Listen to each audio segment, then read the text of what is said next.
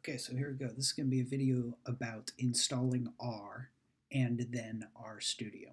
First, let's find some links to get us to download R and RStudio. I'm going to do that by starting at Blackboard.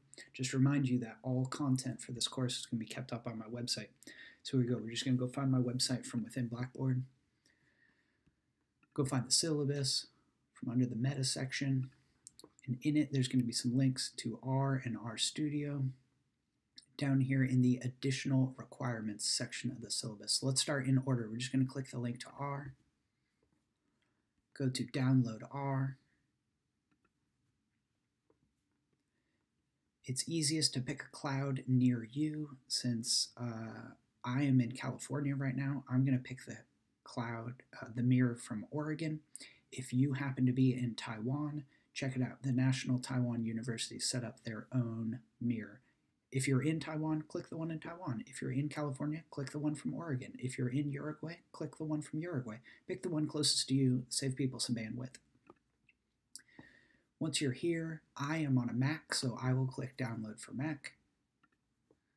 And you will want this R package right here, 4.0.3. Click that, download it, and install it on your own machine.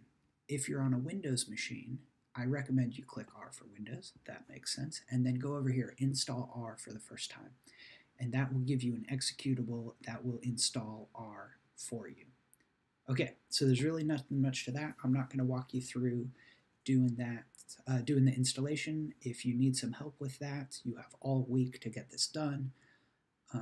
You can come check me out in office hours for any help you need there. Let's go back to the syllabus. And next, after downloading and installing R, we'll go to RStudio.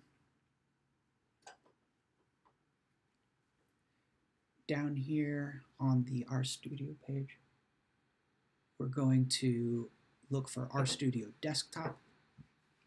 We absolutely want the free version. So you'll click download for RStudio Desktop free. Please install that next. In another video, I will show you how to use R and RStudio. This one is just about installing them. So I'll trust that after you download these things, you all can install them on your own.